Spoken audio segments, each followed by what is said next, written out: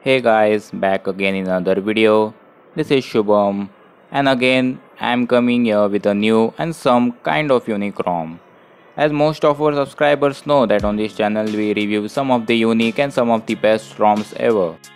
So again today we are reviewing some ROM which is kind of different right from its name, and also some of its theming and other styling stuffs too. So this ROM, and you can say this OS, is named as the Project Sakura OS, which is of version 5.R. So without any further ado, let's get into this video and see how this ROM is.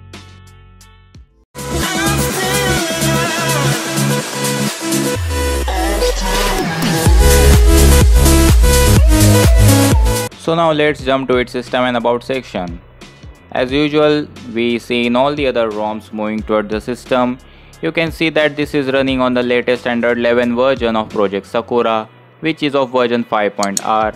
Also with its maintainer name, which is Extreme or Noob, and also with the latest security patch of 5th of April 2021 with kernel, which is a silver core kernel. So moving further to the system, so we will see all the generic options such as the language and input, system profile, and other developer options where you can see some other extra options too. So moving towards the launcher, here you can see that you will get such options regarding wallpaper selection, and you can set all the other options such as wallpaper styles, the style of grid you want, and all the other stuff such as clocks, etc. And obviously Android 11 out of the box. So let's now move towards the Sakura customizations or the features you got in this ROM. So moving toward the Sakura Configs, as you can see, these are some of the features. Moving towards the very first feature, which is the Project Sakura, is nothing but all the information about the ROM and its development. You can see these are the development team of this ROM, and also you can see the available devices for which Sakura OS or Project Sakura ROM is available. This is the wide range of devices. Moving further in the interfaces, you can see all the options regarding theming, VoLTE icon, One UI settings action bar, and all the other stuff in it. This is the One UI action bar, and you can just enable or disable it from the settings itself. You can also disable it without any issues. Moving further in the interface is about the select theme option, where you will get this Mizu theme and also all the other themes. This is some kind of pitch black theme, and you will get wide variety of theme which you will like the most. This is some of the chocolate, ocean, etc. and all the other themes. The one which is by default I have set is the Mizu theme, and this looks extremely dope at it got the completely transparent look. Moving further in quick settings, you will get all the quick settings, opacity, and all the quick settings option. You can set the opacity of the quick settings to completely transparent by increasing or decreasing the opacity, and also you can keep the solid quick settings bar too. So yeah, that option works perfectly fine itself. So moving further, you will get all the generic options as usual, and I said, such as QS style toggle and all the length and size of the QS styles and all the other stuffs, which works perfectly fine. Moving further is about lock screen customizations, where you will get lock screen charging information option, and also screen off animations, which is CRT, scale, and fade in fade out one. So you can select any of that and you can just roll up. Moving toward the gestures, you will get this AOSP gestures option, where you can keep any of the gesture or the navigation bars option.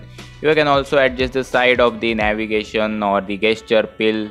As you can see, increasing decreasing size will make you convenient as per your preferences. So moving further, this is the layout option and all the other option which you get in gesture setting. Moving further in notification, you will get all the notification options, vibrate on, connect, disconnect, and all the other stuff. Now moving further to the lineage parts, you will get something called as lineage parts. This is basically which you used to get in all the lineage OS ROMs itself. They have included this too. So you will get all the generic lineage OS options too, as they have included in it. So yeah, that's some of the good thing, and you will something get extra in this ROM. Moving towards the status bar, as you can see that quick pull down which you used to get in old school type of lineage OS. you will also get in this ROM. You can set it to the left or right side of the quick setting and you are ready to go.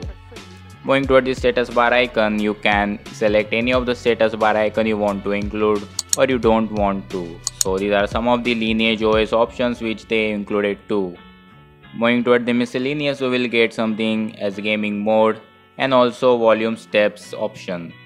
Gaming mode is something which is available in this ROM and that's pretty good for gamers and some enthusiastic gaming peeps. Moving toward the Sakura update, then yes, this feature is crashed for now. I don't know why. Maybe they will fix in future updates. So these are some of the customization with respect to quick settings panel where you can just skip any of the tiles from this given tiles itself and you can enable or disable it. You will also get the FPS information tile with this ROM, and also this is something I like the most.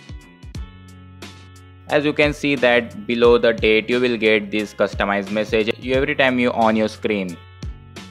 And trust me, this is kind of accurate. If you stay awake at night up to 1 to 2 am, then it will show that you actually need some sleep or something like that. When you wake up from the sleep, it will show good morning or something like that. So this is something kind of dope and I liked it. Now let's jump into the gaming performance of this ROM.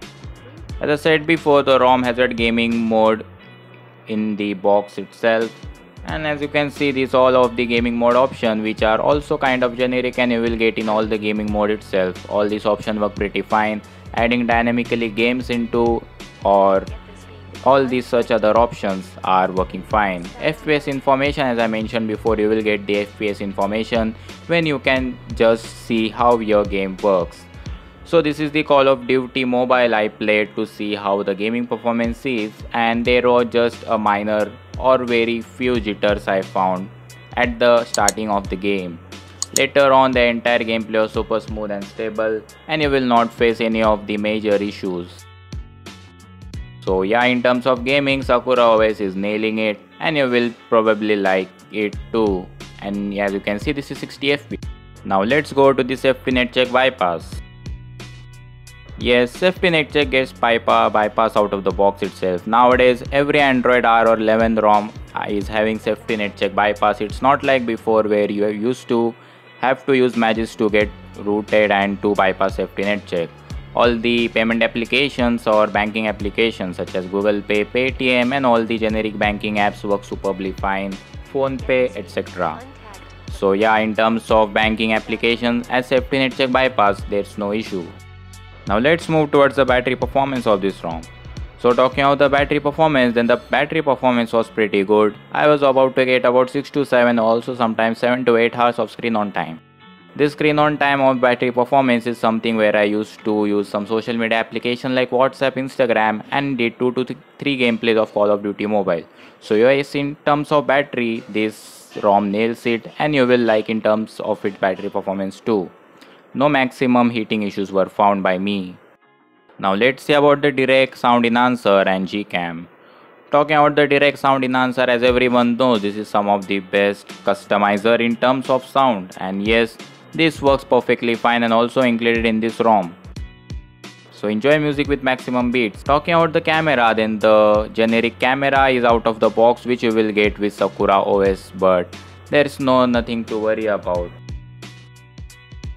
So this camera also works perfectly fine, you will not find any issues, but as no, this camera sucks because it does have minimum specifications and features. But nothing to worry, as GCam 8.2 can be installed perfectly in this ROM, where you will get some pre-installed zoom features and also you will get 4K 60 FPS recording. So yeah, just install the APK of the GCam 8.2 and you are ready to go to take quality photos and shoot quality videos.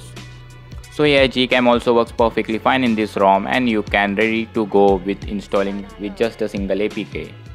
Now it's time to jump to the conclusion. So as a final words, I must say that this ROM is pretty dope and cool. You might notice that there are no some special features or customizations in terms of this ROM, but yes, this ROM is pretty stable and again, you can use it as a daily driver. I have used it ROM for almost 1 week and I didn't found any of the major issues or any of the stuff which will interrupt my daily life. The ROM is something unique in terms of its UI. As you can see that transparent UI and user interface, which is something looks dope and also which is something cool. So yeah, this ROM is stable and you can surely try this out as this ROM is cool in every aspect. So that's it for this video guys. If you like this video, must hit that like button and also subscribe this channel for more such content upcoming. And also leave a comment if you have any of the issues or any doubt. Until then, see you again in the very next time. Peace out and happy flashing. See you again in the next one.